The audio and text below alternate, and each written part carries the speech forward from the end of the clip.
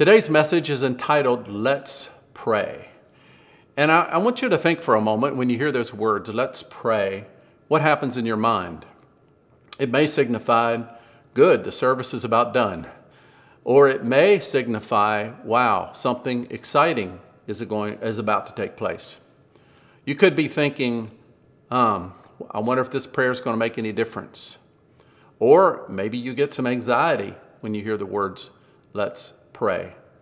I'm sure that all of us have different thoughts when we come to that place and we hear those two words, let's pray. I was in a traditional service years ago, and there was a 3-year-old that was very restless all the way through the sermon and the service. And I remember the pastor, he didn't say, let's pray. He said, amen. And this 3-year-old just yelled out for everybody to hear, oh, good, time to go home. And we all laughed and we agreed with her. Obviously, I wasn't preaching. But sometimes when we hear those words, amen, or let's pray, it brings joy to our hearts that something's finished or done or about ready to be done. Well, I want to kind of dive in this morning in the end of James chapter 5 and really look at 4 different situations or conditions in life that James says that we should pray. Now, that doesn't mean that we don't pray in other situations, but it does mean that James, the half-brother of Jesus, says that we should pray in these particular situations. So let me read the passage for you, and then we'll just walk down through what it means to pray. Another reason that I'm doing this is that next weekend we are going to have 24 hours of prayer for the year. We're starting at 10 a.m. Friday, that's January the 12th. And we're going to pray for 24 hours straight. We're going to end up on Saturday, January 13th at 10 a.m. And again, we're having hour slots. You can come. The Crossroads leaders have signed up to lead. We'll have about 15 minutes of soaking, just listening to the Lord, about 15 minutes of discussion, and then 30 minutes of prayer of what the Lord has shown us to pray for, and even some selected topics you can choose from. So that's coming up next weekend, and before that weekend coming up, I wanted to, again, just share with you some excitement around what I believe when we hear those words, let's pray. Let me read for you out of James, and then we'll dive into the message this morning. James writes, this is 5:13. If anyone among you is in trouble, let them pray. If anyone is happy, let them sing songs of praise. If anyone among you is sick, let them call for the elders of the church to pray over them and anoint them with oil in the name of the Lord. And the prayer offered in faith will make the sick person well. The Lord will raise them up. And if they have sinned, they will be forgiven. Therefore, confess your sins to each other and pray for each other so that you may be healed. The prayer of a righteous person is powerful and effective. Elijah was a human being, even as we are. He prayed earnestly that it would not rain, and it did not rain on the land for 3.5 years. Again, he prayed, and the heavens gave rain, and the earth produced its crops. There's the passage I want to kind of look into this morning about 4 different situations that we pray. Some of the hindrances that can cause our prayers from being ineffective. And then I want to look at just when we say, let's pray, what should we be thinking as people of faith? And then come back and really look into this prayer that Elijah prayed and how we can learn from it. So as we start this morning, first of all, looking at these 4 life conditions that James says that we should pray in. And again, I mentioned this is not the only situations we should pray, but he gives these 4. Jesus was praying, and it says that it's recorded in Matthew. It says, one day Jesus was praying in a certain place, and when he finished, one of his disciples said to him, Lord, teach us to pray. So if you can picture with me, Jesus is praying, and the disciples are listening. And when he said, Amen, there was something so significant about what he prayed, or maybe how he prayed, or maybe the countenance change in his face, that they took all kinds of like excitement and said, Lord, we want to pray like you pray. Now, again, we hear those words, let's pray. What if Jesus were saying those words to us? Would we have a different outlook or different thoughts? The disciples were ready to engage. They wanted to pray like Jesus prayed because something happened, something changed that they had never seen before in perhaps any of his teachings or maybe his healings. But when he prayed, there was something that it moved them, and they said, Jesus, teach us to pray. So we need to be taught to pray by the Holy Spirit today. And James goes on and says that when we pray, the first condition that he says, make sure you pray, is when you're in trouble. Now, normally all of us would probably assume, yeah, that's what we need to do. In fact, that's the only time people sometimes pray, is when they're in trouble or in a crisis. They're like, oh, man, I got to find somebody to pray. And so James confirms that. He says that when you're in trouble, to pray. Now, down through this passage that I just read, it's interpreted in English, pray, and there's actually 4 different words that are used that are translated prayer or pray. And they're translated right, but they have slightly different meanings. And I'm going to kind of highlight those as I walk down through so you can get the full effect of what it means when we say, let's pray. Now, the first one, he says, when you're in trouble, pray. That Greek word means to be forward, to have a forward wish or a will. Meaning, if you're in trouble, you want to pray that you can move through the trouble, go forward, not keep the car in neutral, just rev and do nothing, but actually put it in drive. That word pray there means to go forward with the will or the wish of God. That's pretty significant. That's what that word pray means. 5 or 6 years ago, I was with a member of the congregation. We were in Kenya, and we'd been teaching all week. And the weekend, I was scheduled to preach in the church and then get on a plane and fly 18 hours back to the States. Well, the night before, I had eaten something I shouldn't have eaten. And so Saturday came, the day before we leave, and I got deathly sick. I mean, don't mean to be descriptive, but both ends sick, very sick. And I had no idea whether or not I was going to be able to fly home. I was entertaining that I probably couldn't preach. I was looking at other alternatives. And so finally, in the midst of being sick, I just talked with the Lord. And here's what I felt coming back. He's like, well, I called you here. You knew you were supposed to preach this morning and fly back this afternoon. Can you trust me to strengthen you so that you can carry through the responsibility that you've been called to do? And I just took hold of that in faith, even though I didn't feel like it. I was in trouble.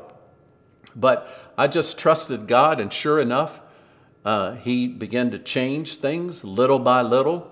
And I remember walking down the aisle of that church of people in worship of a language I didn't understand. And there was a power that came over me that strengthened me. And I remember the Holy Spirit says that because of being in this place of worship, and as you start preaching, I will strengthen you and you'll be completely well by the end. That's exactly what happened. I was in very deep trouble. I was sick. But the Lord spoke to me, and in faith, I decided to believe Him and walked it through. And sure enough, God was true to His word. Perhaps you can have a testimony or story about when you were in trouble and you prayed and God came through. Again, James tells us that we should do that. Then we get to the next phrase, and he says, I guess this is one condition in life that you don't get to pray. Just kidding. It says, when you're happy, what should you do? He says, sing. I like that. James probably hadn't ever heard of country music before because country music is, kind of sad songs. So he probably wasn't familiar with that. But it says we should sing. if we're happy. And again, I'm not suggesting don't pray. That's what James says to do. A couple of weeks ago, I encountered, I guess, in the country of Iran, that publicly it's against the law to dance publicly because it means you're happy. And they don't want to see happy people displayed. Well, there's this older gentleman. He's about 70 years old. He just defied the law, and he would go outside of his shop and he would dance. And again, he'd have some music playing, and the young people would come around him, and they would have a scene, and they tried to arrest him and put him in prison, and the people rose up. And to my understanding is they've actually changed the law now in Iran that when people are happy, they can dance publicly. And so we find here that James says, if you're happy, sing. The next life condition, he says, when you're sick, you should pray. If anyone among you is sick, let him call for the elders of the church to pray over them and anoint them with oil in the name of the Lord. And the prayer offered in faith will make the sick person well, and the Lord will raise them up. Wow, what a verse. And this verse is used to pray. In fact, this is a little different Greek word than the previous one. In fact, I'm sorry, this one is actually the same as the previous one. So to pray forward, to pray the will or the wish of God into that. Now, this one does have an added component, is it's written in the middle voice. What does that mean? It means basically if you don't pray, it won't happen. And as you pray, you actually benefit yourself. That's what it says. That's what the middle voice means. Now pay attention to that. It doesn't come through in our English language because sometimes we think we'll just have other people pray and we won't engage.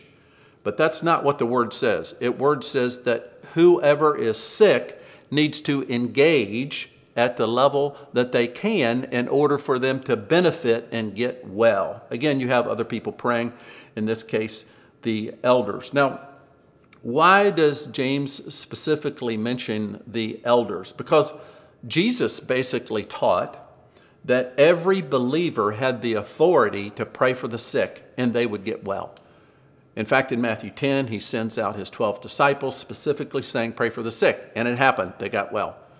In Luke chapter 10, it records that he sent out the 70. So it was more than just the 12 disciples, which we could equate to the elders, so to speak. And the 70 went out, and he gave them the specific challenge to pray for the sick. And they did, and they got well. In Mark chapter 16, it says that those who believe these signs shall follow them. And one of the signs following is they will lay hands on the sick, and they will recover. So Jesus clearly taught that believers, just in faith, can pray for the sick, and the sick will recover. So why does he specifically mention the elders here?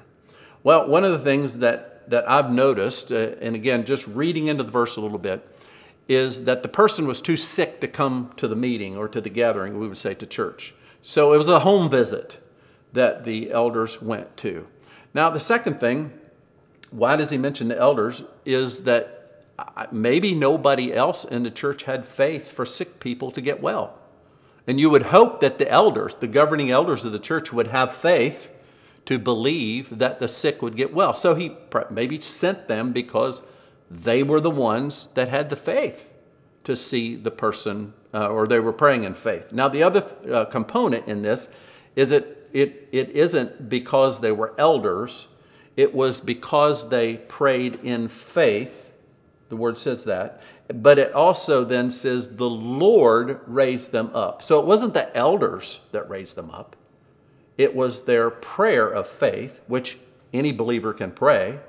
And it was the Lord that raised them up. And so again, this is one of these times where I would just love to have a personal conversation with James. You know, instead of reading his text, I would say, James, I've got some questions here. Can we sit and talk about this? And I'm sure he would dialogue and probably, you know, shed light on some things that get interpreted in a very narrow way that maybe that's not what he's intended. Because if you look at the whole of Scripture, it's that any believer in faith can pray for the sick and they will recover. So it's important for us to understand that. The next condition that he said we should pray if someone is in sin. It says there, if they have sinned, they will be forgiven. Now, I like the definitive nature of the way that James writes here, because he says the prayer offered in faith will make the sick person well. The Lord will raise him up. And if they have sinned, they will be forgiven. Those to me excite me, because they don't convey that they might be or they could be or if they feel like it. Those are very forward words. They're very forward verbs. This will happen. And so James is very confident that those that engage in making the sick well, and also that when we ask for forgiveness, that we will be forgiven. And that's very, very powerful for us to believe that. And so then it's as James goes on and talks about this, he says that again, people that the question is, well, do they need to be forgiven to be healed? And you know, that can be a really interesting discussion, because in my experience, forgiveness may be standing in the way of their healing, but it may not be. It's not clear necessarily. The fourth area that James says that we need to pray is when healing is needed. Now, is there a difference between sickness and healing? It may be the same, but they could be different, because I think sickness is related to the body. Healing could be related to our soul. It could be related to some emotional or relational breakdown that is needed, and we need healing in that area in order to bring wholeness. So James says, again, that if you need healing, we should pray. He writes there in finishing up, he said, therefore confess your sins to each other and pray for each other so that you may be healed. And this verse, again, tells us that we should be open with one another. We should confess. We should not hide anything and bring it out in the open. Now, again, this word pray is a little different from the other two that I mentioned. It says that we wish by implication. We wish by implication. And again, it's written in the middle voice. So if we don't do it, then it's not going to happen. We have to participate in what is happening. So when we confess and we pray, then healing comes. In other words, it's an implication. If you confess and you forgive, then you're going to be healed. And that James clearly lays that out.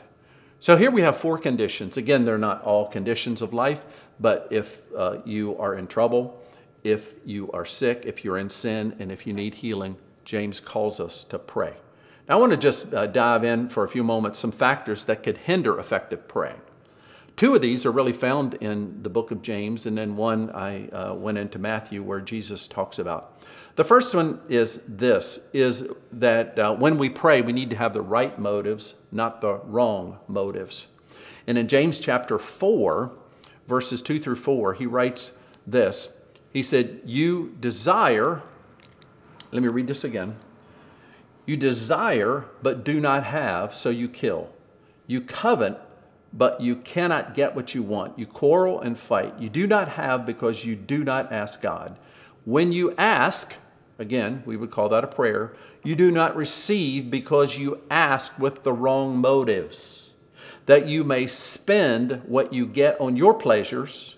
You adulterous people, don't you know that friendship with the world means enmity against God? Therefore, anyone who chooses to be a friend of the world becomes an enemy of God. So something that can hinder our prayers is wrong motives. Years ago, I had someone come to me and said, Pastor Bobby, I want you to pray for my wife. And again, it was a physical condition.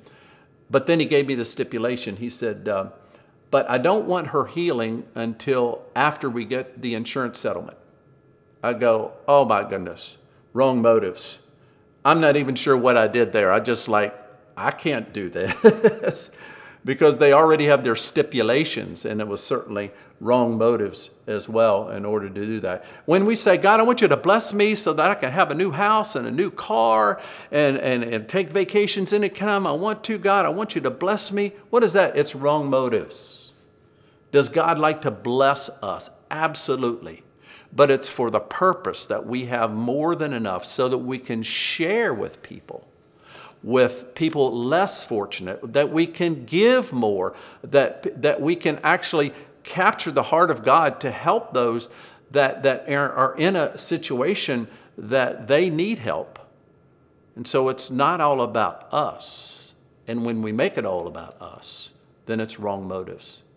I mean, think about what the world does.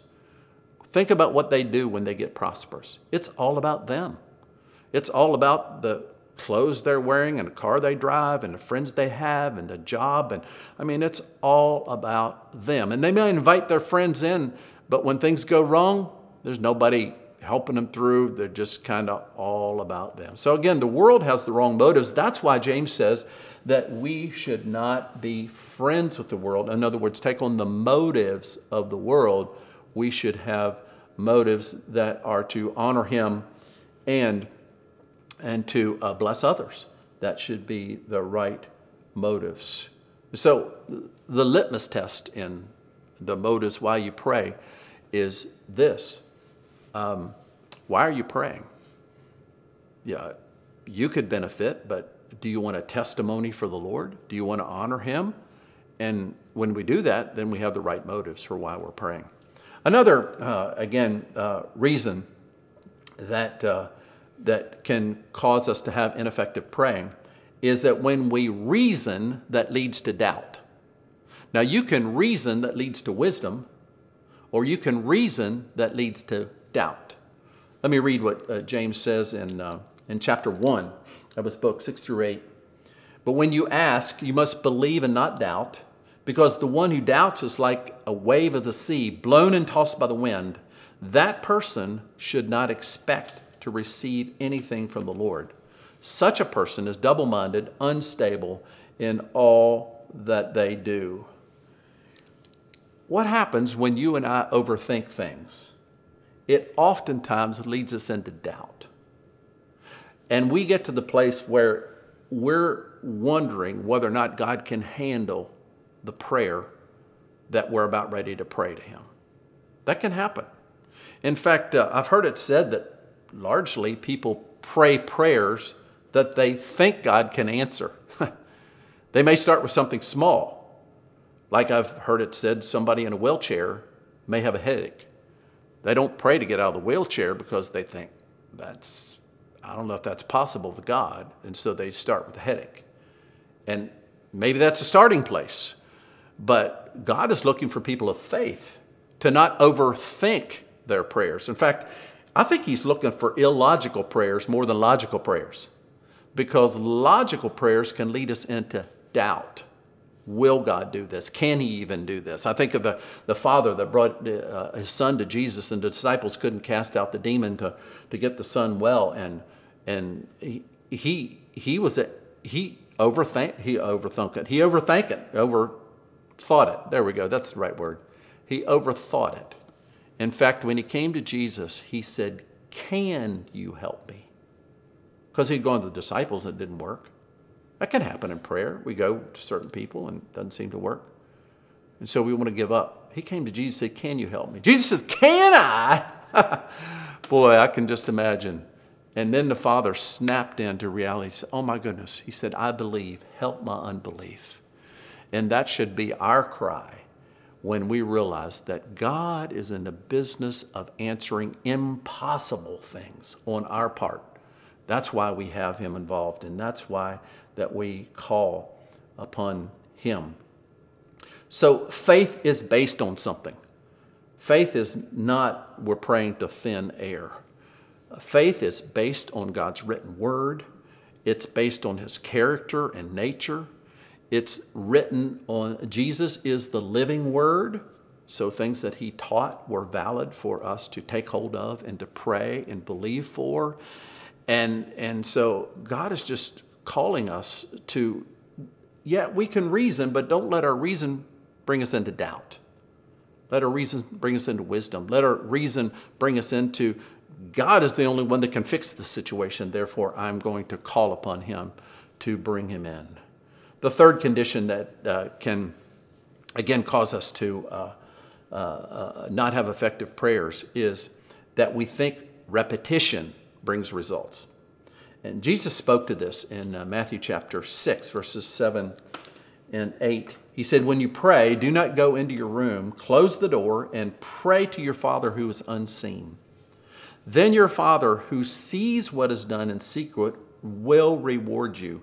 And when you pray, do not keep on babbling like the pagans, for they think that they will be heard because of their many words. All right, so here we find out that pagans pray. Prayer is not just reserved to Christians. In fact, you have people of other faiths that are worshiping other gods. They pray. All religions pray in some way. And Jesus even indicates here that people that don't have a faith, we would call atheists today, pray. It's kind of fascinating. I remember a survey that was done, I read some years ago, and it said that 94% of people believed in prayer, and only 90% of that survey believed in God. I thought that was funny, but more people believe in prayer than believe in God. But if you don't believe in the one true God, you don't have any prayer. You don't have any intervention. You don't have any faith involved. Jesus wants to remind us here that it's not about a method or repetition that brings the results. It's about prayer from the heart. I remember when I was learning to pray for people in regard to healing, and I was given this 5-step model. And it was, the expectation or the indication, if you follow these 5 steps, the person will be healed. Well, I followed the 5 steps, but not everybody was healed at the moment that I said amen.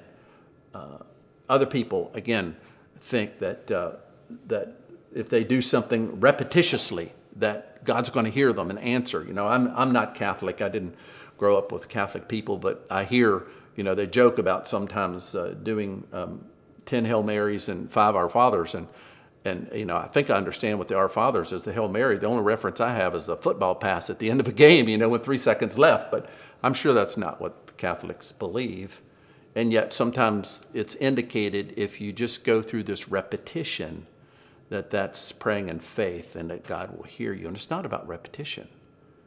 It's about the heart that we pray for and believe that God can do the impossible.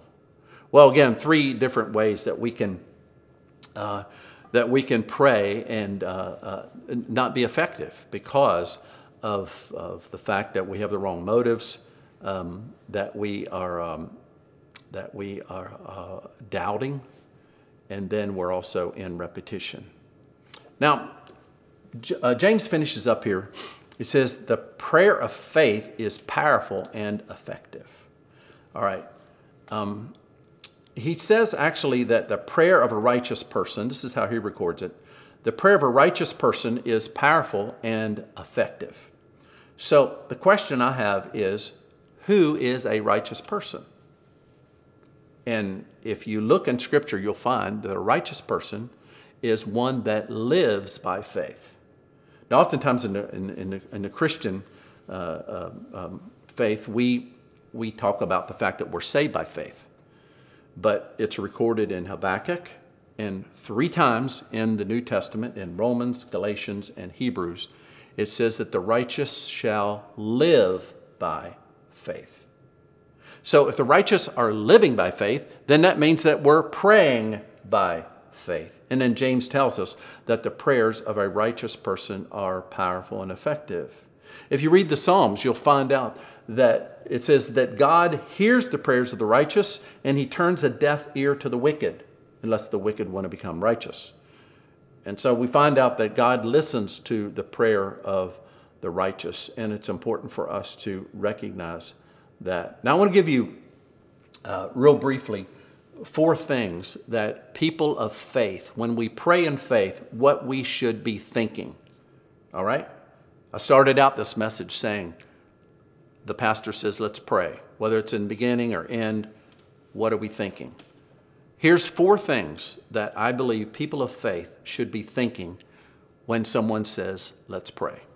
The first one is this, that God sees you.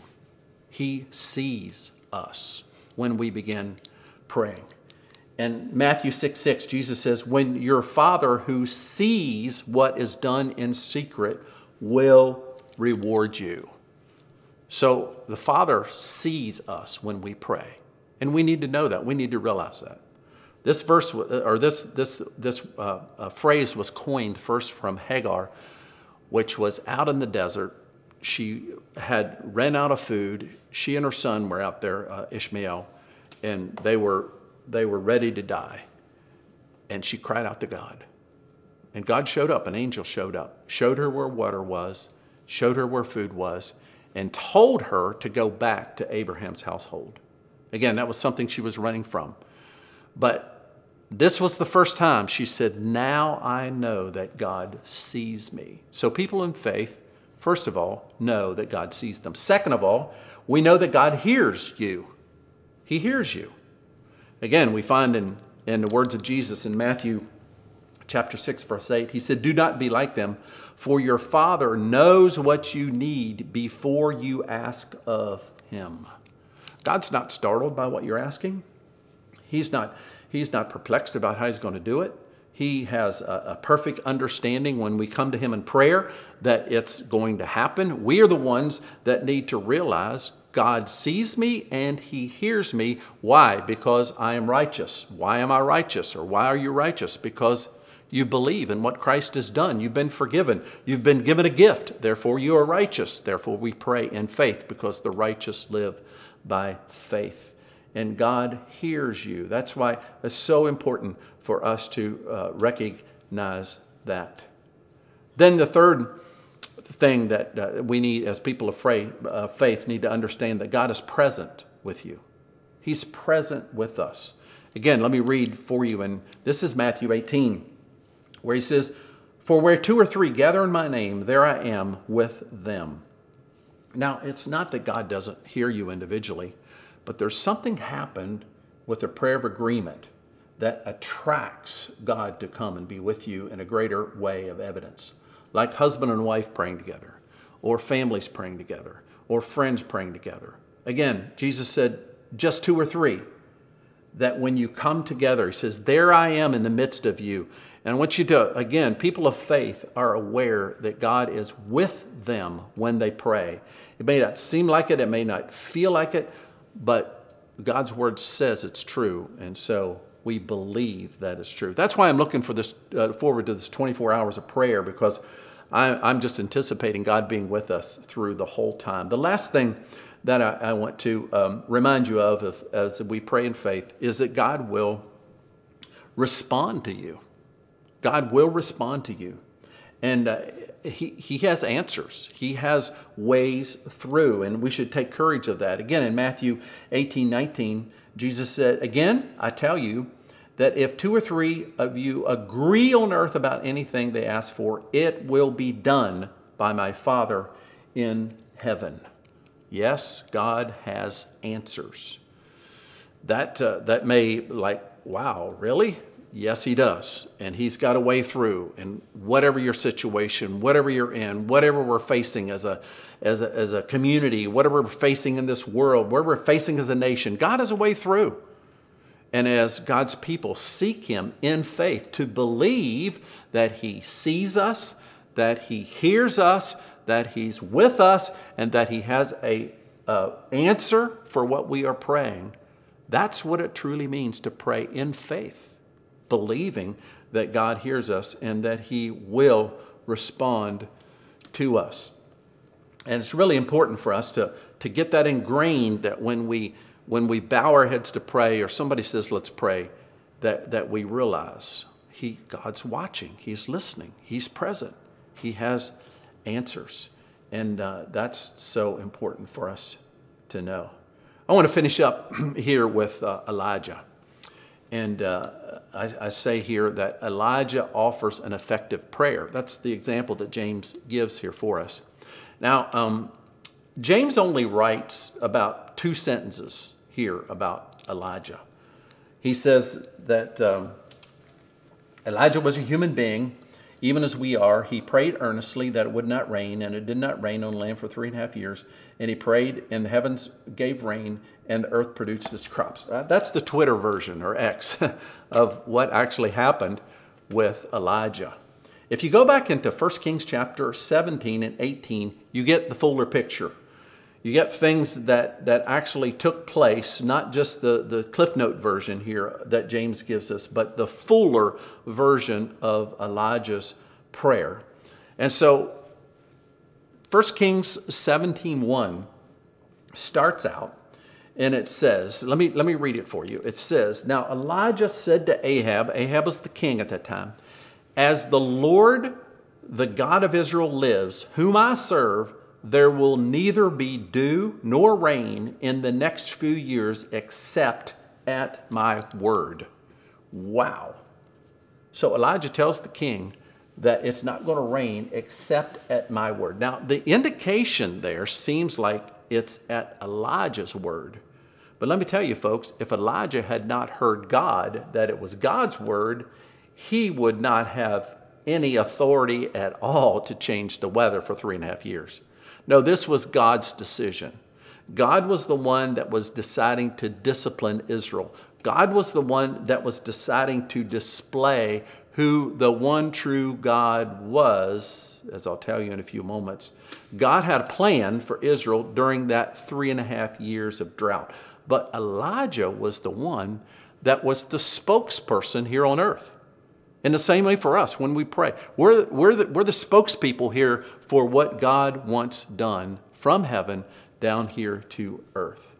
So what are the things that happened in that 3.5 years? Again, I'm going to be real brief, but right after Elijah declared that it wouldn't rain for, he just mentioned several years, but it ended up being 3.5, God says, "I want you to move. I want you to leave here. I want you to go down, and I want you to live beside of a brook, and the ravens are going to bring you room service." What an amazing. So he had water from the brook. It was pure water, and the ravens brought him food. That's what the scripture said. So room service for Elijah, water from the brook, and then the brook dried up. This was after a while, and God says, "I want you to move again. I want you to go find a widow, and this widow is going to take care of you." Now, at this point, I would start questioning God. Like a widow, because a widow is the poorest of the poor in the land. Their husband had died. They don't have any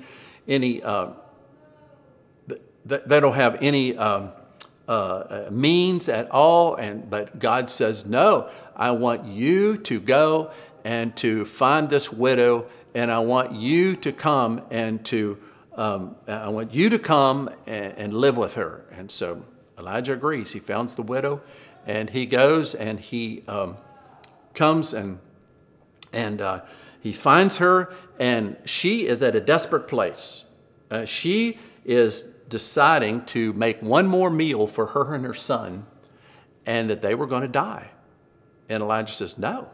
The word of the Lord came to Elijah, and he said, "I want you to have her make you a meal first." So it's like putting God first in a desperate situation. Put God first in a desperate situation, and then see what he does. And that's what happened. And so they made a meal, and Elijah took it. And then Elijah got the word of the Lord, said, "You're going to have enough oil and flour to feed you and your son until the drought ends." And that's exactly what happened. And so again, it's a miracle. Sometimes later, the woman's son gets sick and dies.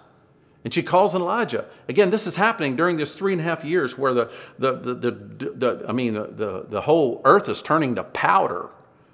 And these are things that God is doing in a miraculous way. And he raises her son back to life and gives it back to her again. And then one last thing is that this is the time where Jezebel was killing prophets because she couldn't stand the fact that God had sovereignly moved in and was just making the land into a desert. And so that's when they had the showdown on Mount Carmel. during this 3.5 years that Elijah came and called the prophets of Baal, and they were crying out to their God. And then Elijah calls down to the one true God, and he comes with fire and burns up the sacrifice and the stones and licks up the water. I mean, it was an amazing display of who God is. It was at the end of that then God says, now Elijah, I want you to pray for rain. Now, here is something that I think is significant for us, is that when Elijah prayed for it to rain again after 3.5 years, it took him 7 prayers until it rained. 1 prayer to stop the rain, 7 prayers to get it to rain again. And let me just read it to you and then just make a few observations about why I think it took 7. It says, Elijah said to Ahab, again, he's back talking to the king that he spoke to 3.5 years earlier, go eat and drink, for there is the sound of heavy rain. So Ahab went off to eat and drink, but Elijah climbed to the top of Mount Carmel, where again the showdown was. He bent down to the ground and put his face between his knees. Go and look towards the sea, he told his servant. And he went up and looked, and there was nothing there. He said, 7 times, Elijah said, go back. And the 7th time, the servant reported, a cloud as small as a man's hand is rising from the sea. So Elijah said, go and tell Ahab, hitch up your chariot and go down before the rain stops you. Meanwhile, the sky grew black with clouds, the wind rose, and a heavy rain started falling, and Ahab rode off to Jezreel. What an amazing story. James uses Elijah. He says he's just like you and I. He's a human being. He prayed, and the rain stopped for 3.5 years. And then he prayed, but not just 1 prayer. 7 prayers. Why 7 prayers? Again, I don't know that I have the full understanding of this, but I just perhaps want to give a few observations as to why it didn't just take 1.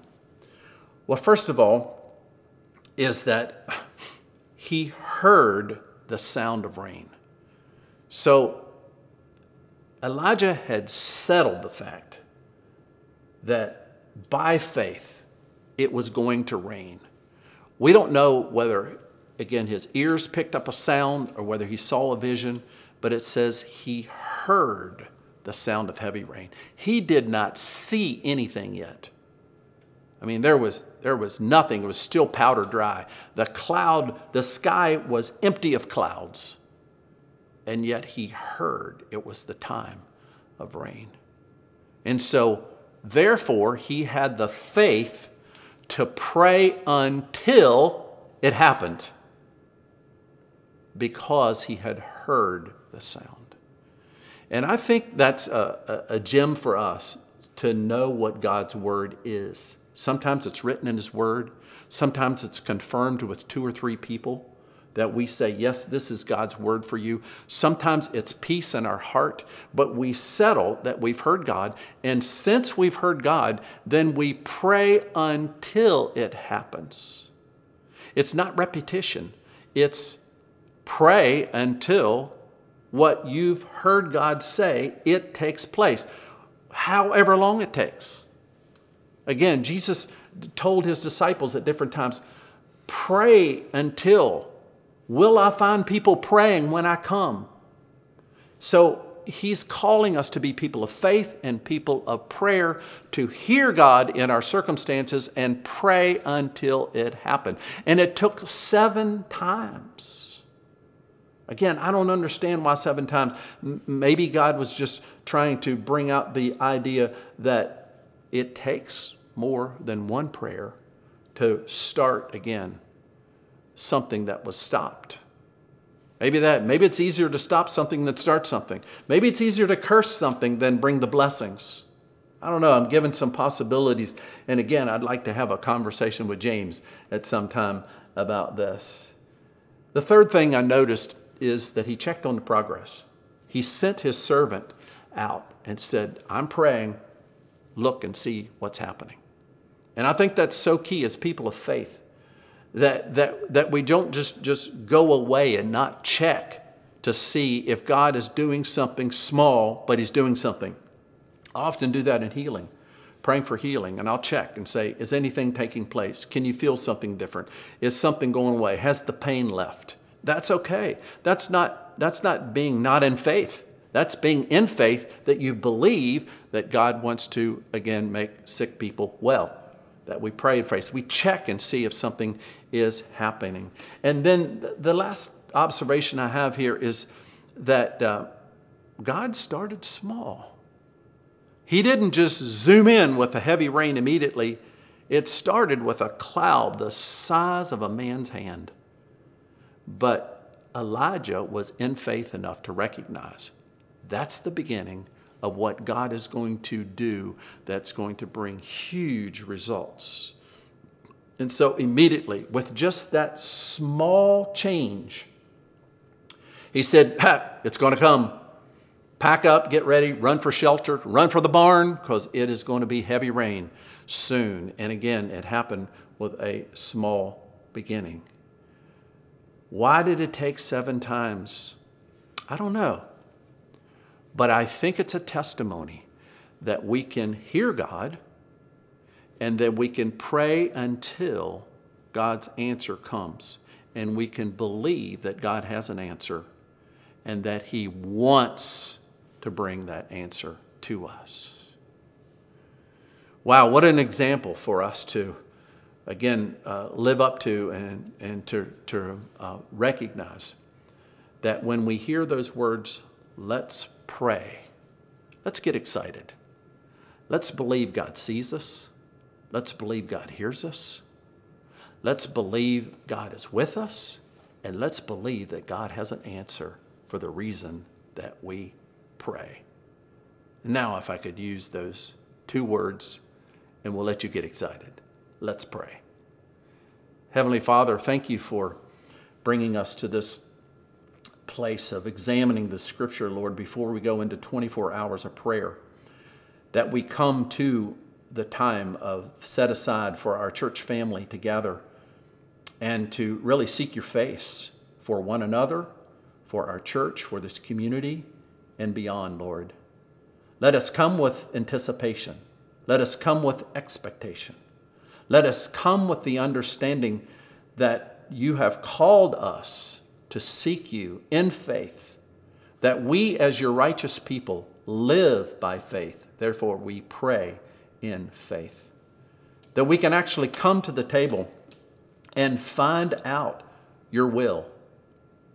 That we can search your word, and that we can know your character, and that we can find where your Son Jesus spoke about certain things that would come to pass as we seek you.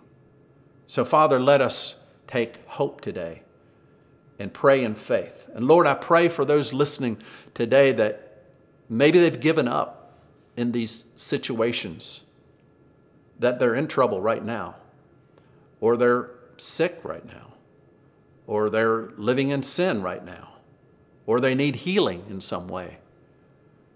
That we would take courage this morning to say, you know what, I need to pray, because that's what James calls us to. And so I am so excited, Lord, about these 2 words, let's pray. And I know that the next time I say them or hear somebody else say them, I'm going to quicken myself with a greater expectation to see you move in and do what you only do for your glory. In Jesus' name, amen. Thanks for joining us this morning. God bless you. And again, we invite you to come if you're listening online, if you're in the Winchester area or you're out of the area traveling through. We have people stop by that have seen us online or maybe have watched my wife Wanda online. We'd love to meet those that are connecting over the airways and just meet you personally and enjoy a service together. So again, we invite you to come. And again, just be reminded that the Lord delights when we pray in faith to Him. He has answers for you. He has answers for us. He has answers for the world today. God bless you.